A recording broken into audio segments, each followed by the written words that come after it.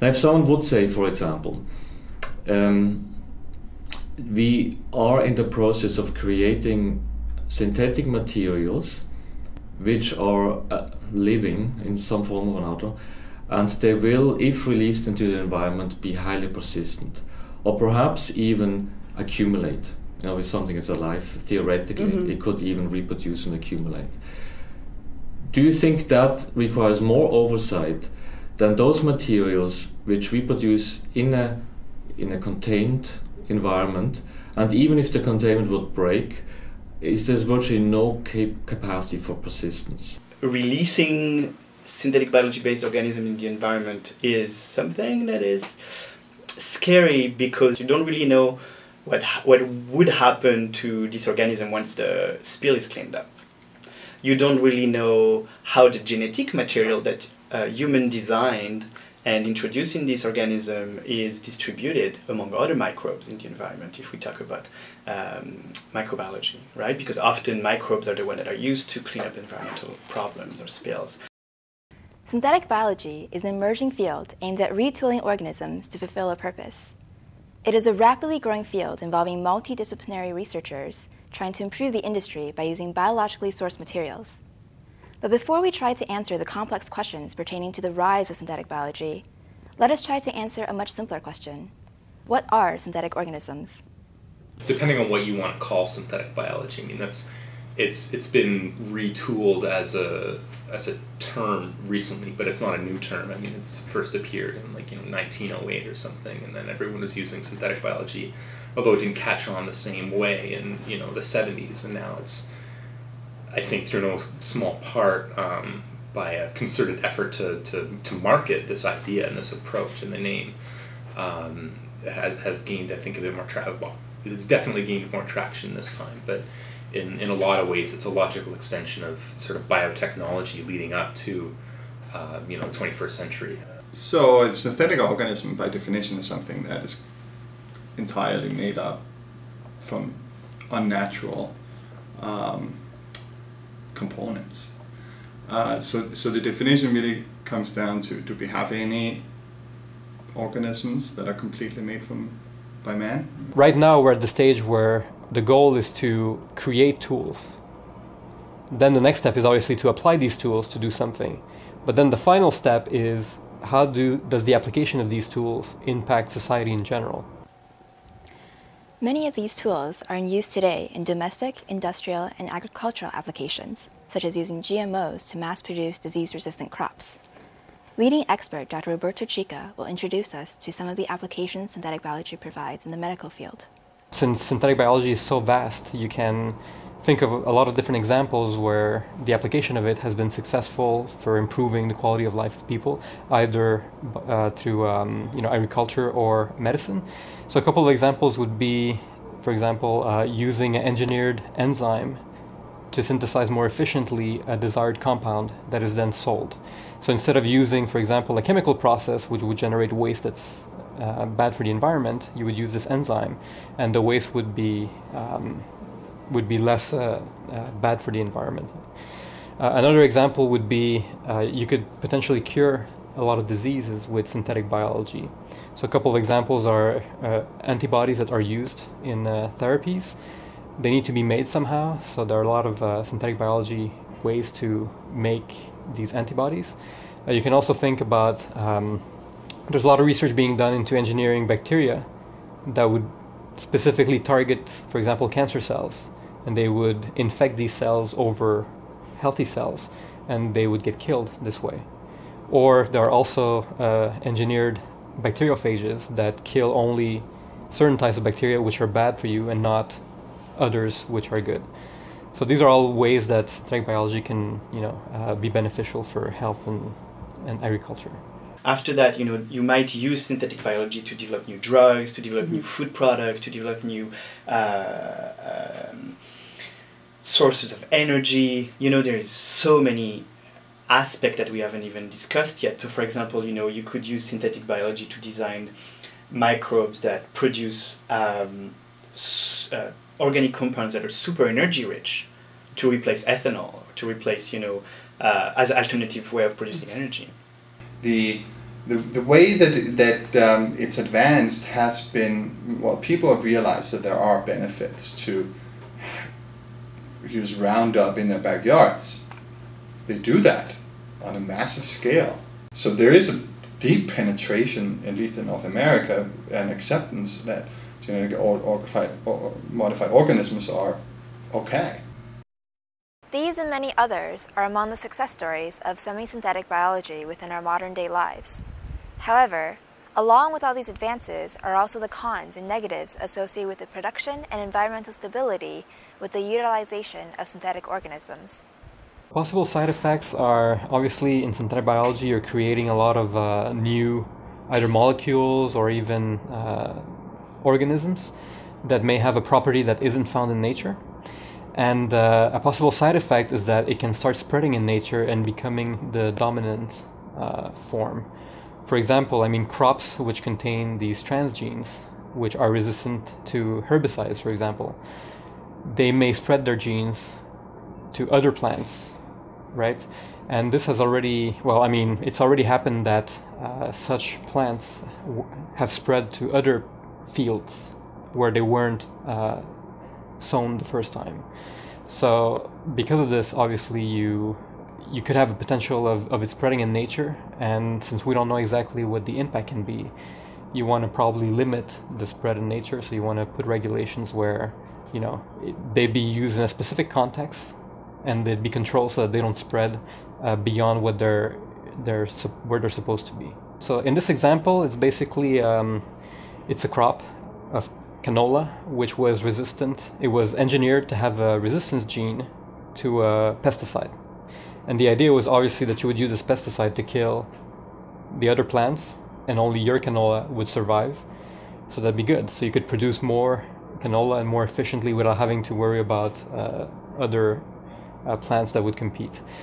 Now the problem with this is that, so it's a success from an economic point of view, because obviously somebody's making these plants and selling them and making money out of it, right? Plus you're probably increasing productivity that way.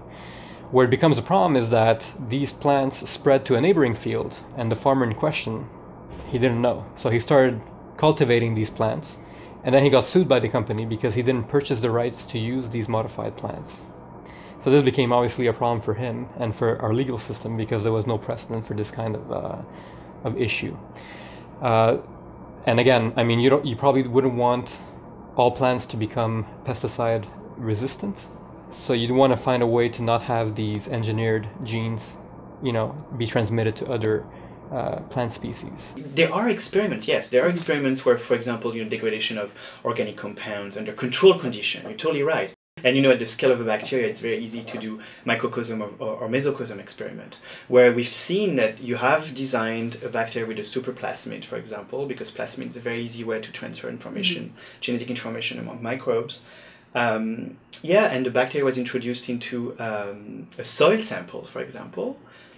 A few days later, the bacteria is gone, but the ability to degrade the contaminant is there. I would say maybe two things. One is, the faster the pace of technology, the harder it is to keep legal structure like regulations in following closely behind. That's just a given. It's not with any country or any, let's say, interest or capacity of people working in these organizations. That's just a given. But there's another issue. Synthetic biology actually has raised in the public, for example, The Economist, an issue which is not new, but it's probably at a new scale, and that is the whole do-it-yourself, the oversight of do-it-yourself operations. If you look at this profile overall, you have a similar decline in the price of both the sequencing and the synthesis. Now the synthesis of genes is maybe a bit more regulated still, in the sense that it cannot be done everywhere very cheaply, but it's coming rapidly. So you have this capacity which mimics what happened with microchips and some other technologies, maybe plastics, whatever. But on top of that, you have this, what I just said earlier, this theoretical potential for mobility and persistence, and even accumulation. And it happens in a garage, then you really do have a new issue. Because if from one point source something can spread it really requires a different level of oversight. Given all these cons, it is only reasonable to doubt whether or not synthetic biology should be considered dangerous. However, there are many differing views on why this shouldn't be the case. We do a lot of science. You know, we already use genetic engineering in the lab every day. It's something very common. And there is already a lot of potential to do things wrong. Mm-hmm. So, of course, in the lab, it's already regulated. Some of it is already regulated. I think it's the next step. It's really this integration with people and with the environment that really is the hurdle. And this is, you know, the public fear of, you know, the use of those organisms. Look at, you know, the fear associated to GMOs, nanotechnologies, stem cell research. It's always the same issues, and it's very important to involve the public into so don't evolve into the scientific discussion necessarily, because that's not necessarily productive, but really make sure that this social and environmental aspect is taken into consideration. I think it's a natural and healthy process that in a democratic society that it's a responsibility of the people who know to convey honestly, openly, about what it is that is going on. And then it's the responsibility of the public to raise their concerns. And I don't see that there's any problem. I don't think there's any problem. And it's good to have a fearful, or I wouldn't say fearful, I think it's healthy to have a skeptical majority. It's not hard to see that there's a lot of opinions about like genetically modified organisms, especially those meant for consumption. So, you know, genetically modified corn or soya or you know, animals. Just this really sets people's hair on end, it seems. And I think a large part of it is a lack of understanding. People don't understand what these technologies mean or what it means to insert a gene from one organism into another, and what people just don't even know what that means. It seems from an academic standpoint that the dangers of synthetic biology are merited. And with apparent permeation into daily scientific lives merging into public products and gaining wide acceptance in the public eye, a problem still remains, that of regulation. But does this mean that we should treat them as harmful until proven safe, or safe until proven harmful? I think virtually everyone in the public would say, oh, there should be some kind of oversight. So as soon as you have some kind of oversight, then arguably you have gone from safe under all circumstances to the concept of safe when proven, you know, reasonably safe. Mm-hmm.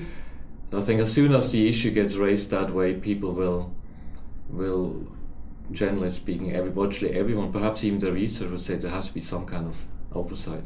However, in order for these regulations to be instituted appropriately, both the public and the regulators need to understand the salient differences between synthetic biology and other genetic modifications, as well as have answers to the questions we have on why we need to improve synthetic biology as a field. I think that people maybe don't really, you're right, I don't think, you know, it's maybe it's unclear the difference between recombinant DNA technology, GMOs in their tomatoes and corn, and synthetic biology. And so, you know, what's the difference? Mm-hmm. Do they have to, you know, they clearly are people that are afraid of GMOs. So, you know, then you bring something that is, so the difference between GMO and synthetic biologies would be, one is just recombinant DNA, expressing the DNA of foreign organisms into a target cell, for example, you know. Synthetic biology creates something that is not even in nature yet, you know, or ever. So can you imagine the ethical and possible fear associated to that, to the mainstream public that is not necessarily science educated? That's the issue around the term synthetic biology. You have in half of the expression the concept of novelty, and in a sense also potency built in. Because if you create something synthetic, you probably do it for a reason. And on the other hand, you have biology, which sort of implies persistence, and that's kind of that sounds a little bit dangerous. Because there's no defining feature that distinguishes DNA manipulations that you would typically do in a biomedical lab from synthetic biology. It's the same techniques, the same technologies. It's synthetic biologist We're just doing it smarter and faster and cheaper. So, I mean, obviously there's ethical and philosophical, theological considerations when you talk about synthetic biology, and particularly when you create new forms of life. And, I mean, as a scientist, our first priority or first obligation is to the truth. So it's not up to us really to decide whether it's right or wrong. For us, it's to understand how it works. Everybody should be involved in the decision whether it's right or wrong. So I can give you my opinion. My opinion is that synthetic biology, it's not really a question of right or wrong. We should be exploring these things because that's what science is about. It's about understanding. And one way to understand things is to not only observe them, but to create them, to modify them, right? It's easier to understand, let's say, a radio if you build it yourself than if you just look at how it works. So I think we should definitely pursue that. Obviously, we should be careful as to what we do. We should use it wisely. I believe the public just senses that things are going at a very rapid pace. The public reasonably would think that change could have a cost. Change often costs something. Cost of adaptation, cost of risk, the cost of being the wrong person in the wrong place, a personal cost, you know. And so, sometimes it comes down to asking the right questions and providing the necessary answers in order to quell the public fear. What do we want? Freedom to operate, free of bureaucracy?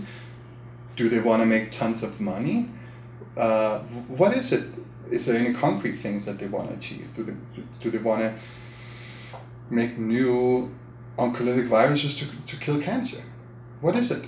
And unless you come to the point where it's concrete and saying, this is our objectives, this is what we want to do, you can never persuade anybody not to be suspicious about it. And in some cases, these answers need to correspond to issues with safety regulations in order to prevent a worst-case scenario. I think people have been trying to use bacteria that would, commit suicide after replicating a few times.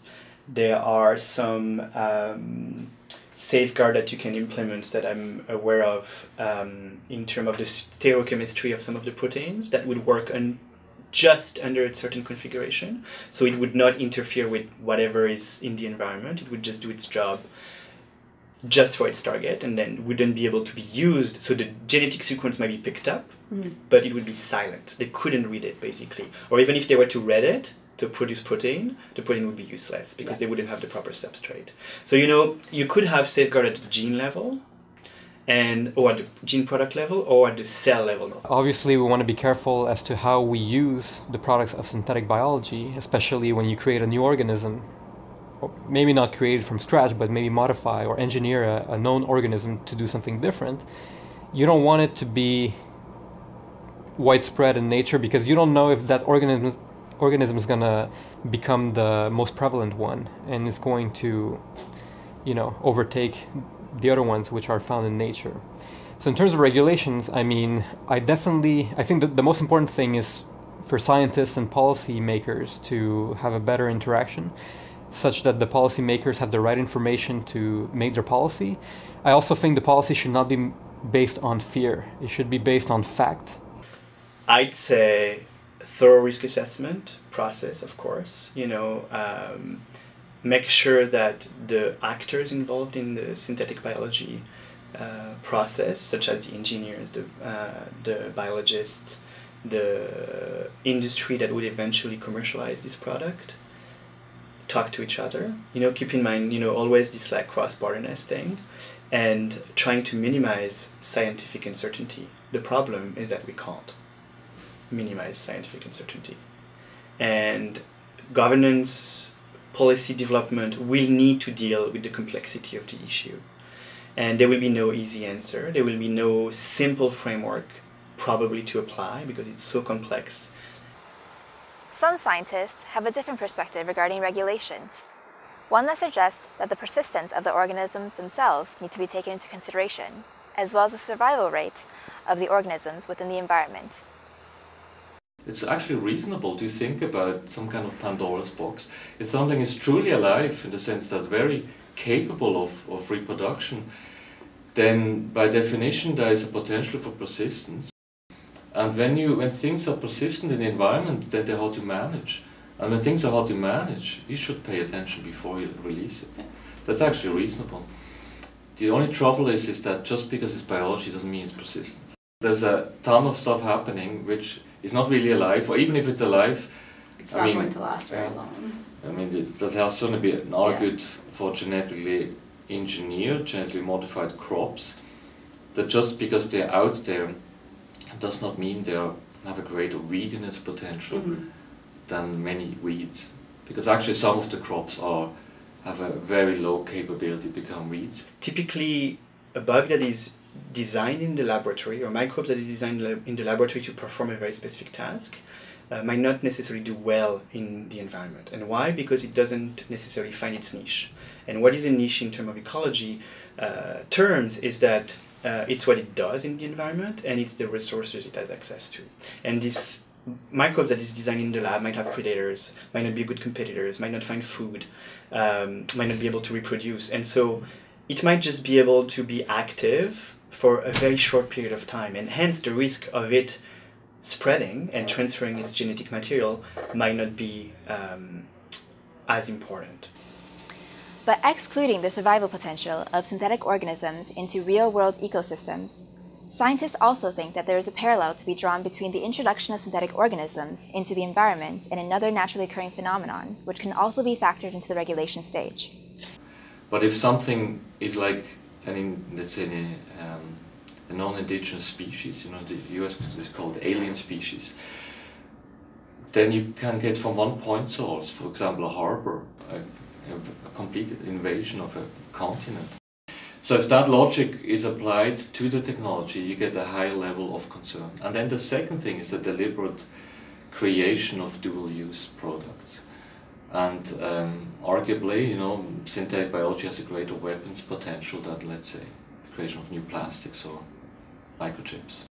Obviously, you're introducing something new in an environment that wasn't made to, to accept it and to control it. So you never know exactly what's going to happen with that. So we should be careful. I mean, we talked about the example of the introduction of rabbits in Australia and all the problems that created.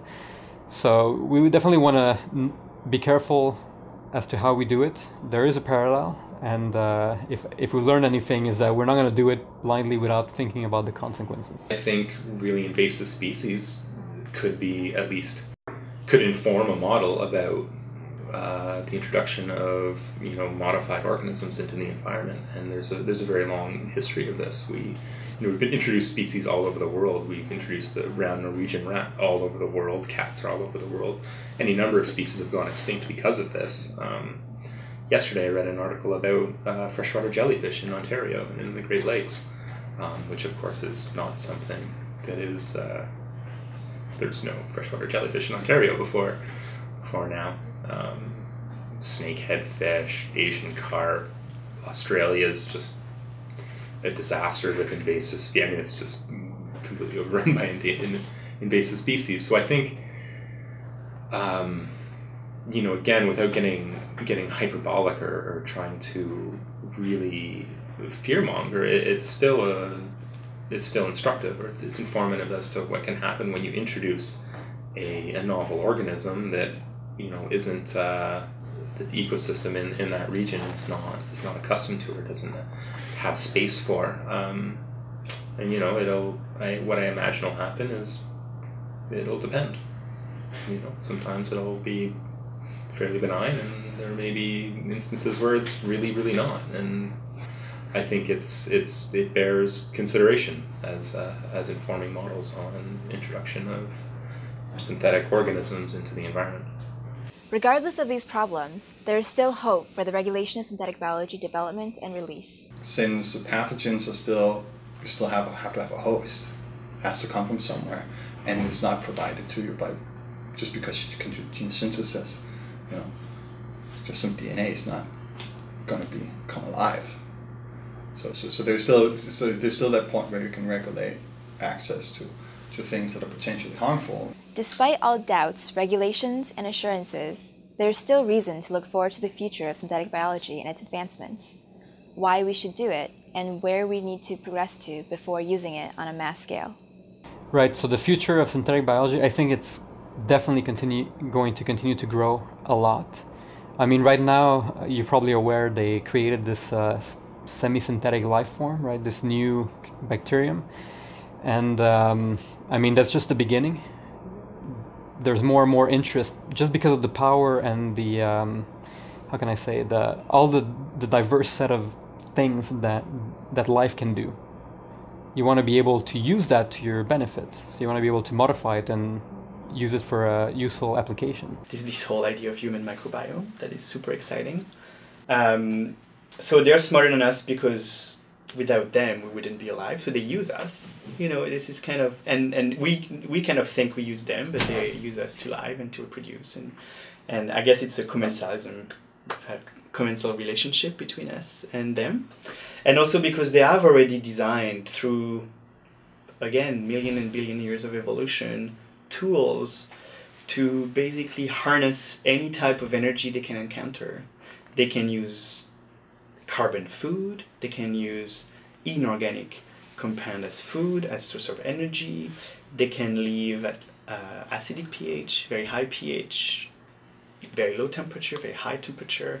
It's just unbelievable the diversity of environment and the adaptation that they develop to thrive in those environments. So that's why I think they're quite smart. Things that they do for a living every day in their, you know, very small chromosome, we try to think really hard how we can reproduce that. Yeah, I guess the main message for me is that synthetic biology is here to stay. And what we do with it is not only up to the science community, it's up to everybody. The science community's job is to show what can be done and to study what the implications are. But the decision on how to use it, when to use it, that should fall on everybody, on the whole of society. So I hope that there's going to be a good dialogue between people, experts in synthetic biology, so the research community, as well as people who understand, you know, policy making or have an impact in how society works. So I hope there's going to continue to be a good exchange of ideas between these two groups. All research aside, there seems to be a consensus among scientists, however. I think releasing an organism in the environment is completely premature and would be a mistake. Let's just say that. Using synthetic biology to design organisms that can be beneficial to the environment in terms of better alternative source of energy, maybe designing new drugs with better specificity to their targets and so on and so forth, maybe. Mm-hmm. But, you know, and the reason why I'm saying maybe, it's because it's easier to control in the laboratory. So I think it's going to continue to expand, and I mean, in all areas of research, you know, it's driven by curiosity, the desire to know and to understand. So it's not going to stop.